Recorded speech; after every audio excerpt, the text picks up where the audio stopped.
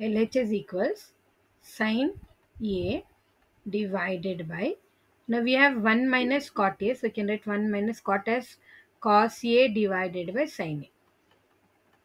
Then plus cos A as it is divided by 1 minus tan can be written as sin A by cos A.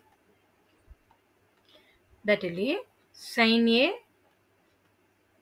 divided by, take LCM, cross multiplication, so it will become sin A minus cos A divided by sin A. Then the same thing here, cos A as it is. Then taking LCM, we get cross multiplication. 1 into cos is cos A minus 1 into sin is sin A divided by cos A.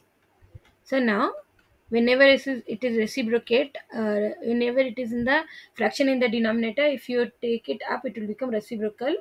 Certainly, sin A divided by cos, that will be sin A divided by 1, sin A divided by 1 into, this will come sin A divided by sin A cos A. It will be the reverse, minus cos A.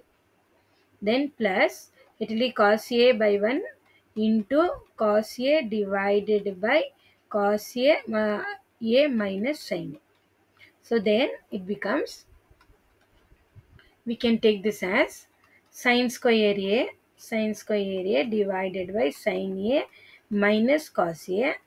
Then I'll take minus, I'll just remove minus sign here and I'll multiply, plus into minus become minus. Then cos square A divided by, it will become sin A minus cos A. Now, since the LCM are same in the denominator, we can take them.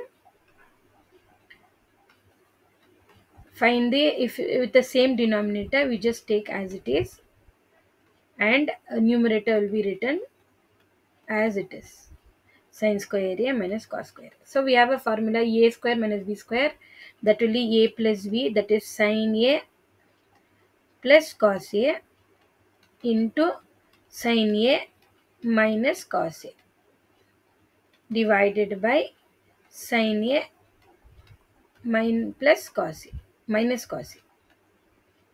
So this and this will get cancelled. So your answer will be sin A plus cos A. That is nothing